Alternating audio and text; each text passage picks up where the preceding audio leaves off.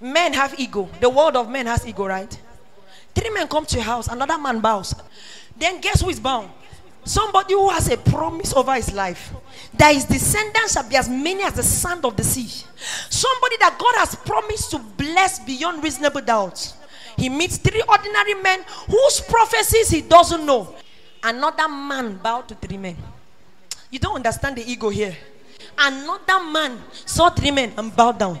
Maybe what will sponsor the promotion is just your act of loyalty to your boss. Say to. I talked about respect. I talked about manner of talking. How to receive angels, right? Honor.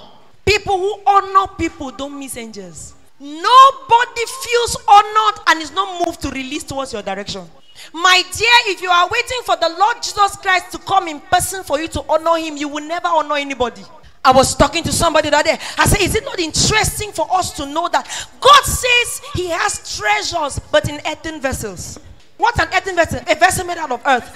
Which means if you cannot honor an earthen vessel, you cannot have the treasure. Be delivered from the mentalities of all men are equal. All men are not equal. Because to one he gave according to the measure. To one 2, to one 2, to another 5.